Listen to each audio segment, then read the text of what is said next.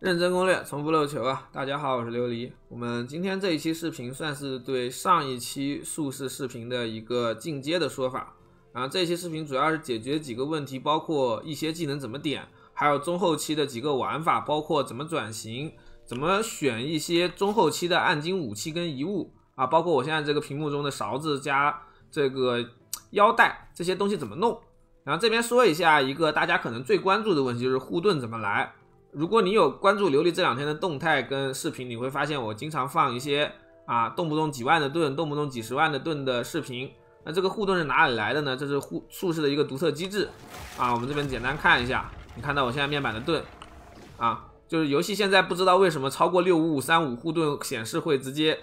满上去。总之就是我们能通过一些特定的手段获得一个常驻可能最少有2-3万的护盾。那这个手段是什么呢？很简单，两个技能的联动一个叫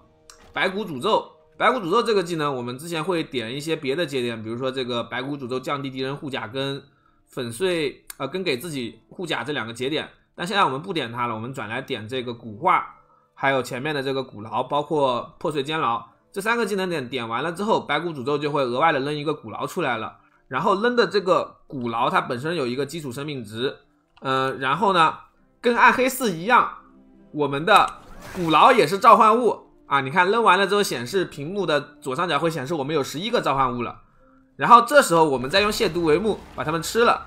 就会拥有一个比较高的护盾了。那这是为什么呢？因为亵渎帷幕你点到左下角这里这个吸血鬼支持，它会提示我们亵渎帷幕现在的范围会消耗你的召唤物，用这个方式被消耗的召唤物它的一部分最大生命会转化为对我们的能量护盾维护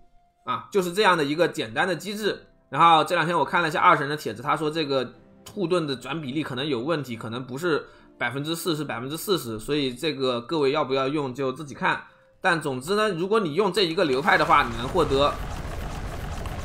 非常非常多的盾我们这边刚才是游戏卡顿了一下，然后总之就是你只要操控你的亵渎帷幕去吃这个周围的骨牢，就能获得很厚的护盾。然后这个亵渎帷幕，就有的人会问你如果带亵渎帷幕，那你不带饥渴灵魂了，你是不是就没有增伤了？但其实饥渴灵魂它本身给的增伤并不高，因为这个激发饥饿，你如果仔细看的话，你会发现是我们对被缠身的敌人持续伤害总增。那缠身这个东西的持续时间是只有 1.5 秒的，所以如果你带饥渴灵魂，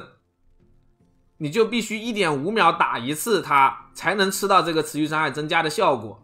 那这个就不是很好了。我们这边的亵渎帷幕它本身也有一个效果，是亵渎帷幕期间总针对诅咒敌人的全域伤害。那我们诅咒就是只要挂个白骨诅咒，或者说我们这个冥府裂隙本身自己它也是一个诅咒嘛，对吧？所以你挂上去之后，你在亵渎帷幕期间你的增伤是没有比我们带这个饥渴灵魂低多少的。那在这种情况下，我们又能通过它获得一个非常非常变态的护盾这就是一个新鲜的组合。就是白骨诅咒这边可能舍弃了一些节点，具体你可以看到这样斩杀还是要带的，然后这个释放之后命中释放诅咒也是要带的，然后死亡印记这也是要带的。然后饥渴亵渎帷幕这边我们就是点出这边的鄙夷，然后这边的范围跟这边的刷 CD 的效果点出来，上面这个忏悔切割也点出来嘛，让它去挂一个额外的诅咒，这样就算你什么都没有起手也是能够挂诅咒的，对吧？最后再点一个吸血鬼支持，这两个技能就是这么点。然后除了这两个技能之外，其他的技能是不需要任何的改动的唯一的改动就是我们这边的4技它这个招窃活力，就我们之前可能点的比较多什么死亡狂热或者点一下白骨光环，那你现在把这个召唤物生命给点上来因为骨牢它是召唤物，它是能吃召唤物增成的。那这里就有一个另外的东西要引入了，就是我们可以在装备上出1到2条提高召唤物生命的词缀像我这边是衣服出了1条，其实如果我不是要这么厚的盾的话，那我可能只要戒指出1条，然后你在别的地方可能腰带这个地方歪1条，或者就是你戒指直接出1条就拉倒。那这样子的话我们再吃，你看吃完了之后也是有个4-5万的盾的，这种盾已经能够维持我们日常的生理需求了你在1000腐化之前是很难有怪打破这个盾的，除非是一些持续伤害直接穿盾了，穿盾了之后就会影响我们了然后但这个情况下呢，就是我们再改一下，就是如果你没有带饥渴灵魂，你会发现你少了一个斩杀。斩杀这边刚才有朋友提到了，我看看在哪里找不到，不找了，反正它是有一个15的斩杀的啊。这个15的斩杀从哪里来呢？我们可以从转移这边找，转移这边我们稍微抠掉一个这个转移恐吓啊，因为原先我们点这边的点是为了在转移的时候不会暴毙，但现在我们转移都是带着几万的盾去跑了，那这个时候我们就可以不点他们了，我们用转移去斩杀别人啊，斩杀有15，当然大部分的小怪还是靠白骨诅咒的这个12斩来斩掉啊，就是这样。然后整体的技能大概就是这样。然后我们在回复之前另外一个问题，就是很多朋友之前会说我们玩这个冥府裂缝为什么不去点这个混沌破裂的节点啊？点了混沌破裂，然后我们再去点一个这边的混沌剑矢，混沌剑矢有一个节点来触发血液玻璃啊，他觉得这样伤害很高，因为输出是很多维度的。但这时候我们要注意一下，就是我们的冥府裂缝有2个核心的增伤点，一个叫扭曲波，扭曲波的效果是根据腐化抗性值提升我们折磨的伤害。那折磨的伤害是什么呢？折磨伤害就是你扔完冥府裂缝之后射出来这个小的白色的灵体，看到没有？这个东西挂的折磨是靠它来挂折磨的啊。然后如果你点了这个节点，那我们就会让这个灵体变成混沌剑。你点3点，点3点之后就是少了 60% 的灵体，然后呢把它换成了混沌剑。那这样子对总输出实际上是亏的，因为这个扭曲波它的增伤太高了啊。像我现在有一个750的腐化抗性，扭曲波有10几倍的增伤呢，对吧？然后就包括我们另外一个节点啊，就是包括这个恐怖之潮，它也是增加冥府裂缝和它施加的异常的伤害的，它不会增加混沌剑。那你这样子搞混沌剑干嘛呢？啊，就好像你有一个女朋友，你女朋友今天想喝营养快线，然后你喂了她冰红茶，60%的概率喂了她冰红茶，你喂她冰红茶，那她肯定会很生气啊，你就没有输出了嘛，对吧？这个就是另外一个点。总之技能我们这边再快速过一下，就血液玻璃这边我没有点护盾了啊，因为护盾非常的多，所以我这边点了一下这个创伤，挂一些别的异常啊。然后冥府裂缝这边还是老样子这样的点法，点上下的增伤，这些增伤点拿到。然后诅咒的话就是现在的点法，转移的话呢，这边我是稍微有改一下的，我少了一个白骨装甲编的有效。你看情况，你觉得不要这个斩杀，你去换别的啊。包括我这边转移还点了个灾厄使者，对吧？我跳过去也有白骨诅咒了。然后最后是我们的这个亵渎帷幕，整体的技能是这样子。然后再说一下天赋啊，天赋就是这样，还是四声这里20点，术士这里呢没什么改变，就是这个飞逝巫婆，你根据情况自己多点一点，少点一点。我现在等级还没升满嘛，所以也没有点满啊。巫妖这边的话就是拿智力，还有拿我们的冷酷幸存者。这个法术伤害偷取生命，如果你带了龙星的话是非常必要的啊，因为你如果带了龙星，就是这个乌凯洛斯的扭曲之心，你放技能是会扣血的，扣血是会转盾的，看到没有？我们放技能会扣血，所以我们是需要法术偷血来让我们自己保持一个比较高的生命值的，就比较健康嘛，这样转的盾会变多。当然了，你可以不带龙星，不带龙星有什么可以带的呢？有我们的被抹灭的4级野心，它会加1级全技能，然后这是一个刮刮乐道具啊。刮刮乐道具我们之前有提过，就是你带着它去打怪，它会随机给你属性。你如果刮到一些比较好的属性，甚至你可以刮出冥府裂缝等级，你可以刮出你缺少的抗性，或者腐化抗性，或者是智力，或者是召唤物生命，都是有可能刮出来的。当然我没有刮出来，所以我现在还在带龙星，而且我龙星也合歪了啊，就是现在这个样子。然后整体的技能说完了，我们说一下装备的组合。装备的组合的话，之前我们这张图还是可以用啊，注意一下我们之前头盔的属性填错了，头盔这边前期是要诅咒法术点伤加智力的，当然中后期肯定是给幻骨盔去吃嘛，所以影响也不大啊，你幻骨盔吃到腐化抗性就好了。然后大概就是这样啊，简单看一下，然后接下来说一下我们的装备组合。装备组合这里呢，其实有比较多的变种啊，一种是我们前期会拿的魔杖，前期拿的魔杖大概就是这样的一个法术腐化伤害加诅咒伤害的这种亵渎魔杖的基底，然后词缀呢就是像我这样，前面是有一个腐化伤害也好，法术伤害也好的 A 伤，最重要的是有一个爆伤加成，然后是腐化抗性穿透，有这3条词条就好了。在这种情况之下，我们可以换2种暗金的武器，一种是勺子，另外一种是玛丽娜的迷失之魂。玛丽娜的迷失之魂就是一个传奇级别的亵渎魔杖，它会有一些更高的法术点伤跟增伤，还会加我们的施法速度，还能在释放法术的时候咒死我们啊。咒死我们呢，咒石的话是能触发我们术士这边的死亡之誓这个专精的效果，从而给我们提供更多的异常的。啊，这个是一个马亮的迷失之魂，就这个道具它是单独使用的，如果你能在它上面打上爆伤，它是比普通的子杖要强的。好，这是迷失之魂。然后接下来说勺子，勺子这个道具是一定要配合献祭者的祭品来使用的，献祭者的祭品是打魂火堡垒难度3以上的巫妖会掉的，勺子的话呢是我们去刷流亡法师有概率掉的。勺子跟迷失之魂是同样的啊，你必须要打上暴击伤害才能用，所以我这个迷失之魂现在就是个废物啊，我们把它扔到这个废物这里去，它打歪了啊，你看我这边已经有2个打歪的迷失之魂了。那勺子为什么要配合这个献祭者的祭品用呢？很简单，我们带勺子很亏点伤，你可以看到勺子的基础点伤只有14点，而我们正常的亵渎魔杖可能有50-60点，对吧？所以我们亏的点伤要从哪里找呢？要从我们的腰带来找。腰带的效果是，当我们用火焰负责腐化法术的时候，有概率点燃自己，点燃自己之后，我们就能获得根据腰带的点伤，它这有4、5、6 3种波动嘛，反正就是低于6点，其实正常人不要用，我这边是实在没办法了啊，我杀了可能30多个巫妖，我就掉了这一个腰带，那我没办法，我就只能用它了啊。另外2个1孔的我是真的不想用。那这样子的话呢，我们把玻璃血液这个节点正常都会点出心灵玻璃，那这样子玻璃血液在放的时候就会这样子点燃我们了，看到没有？叠这个点燃层数，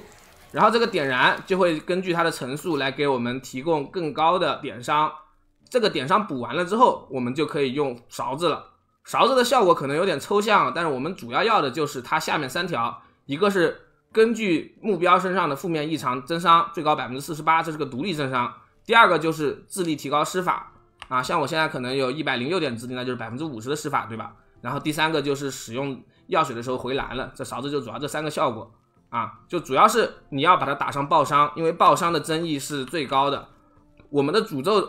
我们这个白骨裂隙它这个技能吧是一个持续技能，本身是不能暴击的，但是呢恐怖至少可以让我们获得额外的爆伤加成，所以说爆伤是反而是一个必要的词缀了。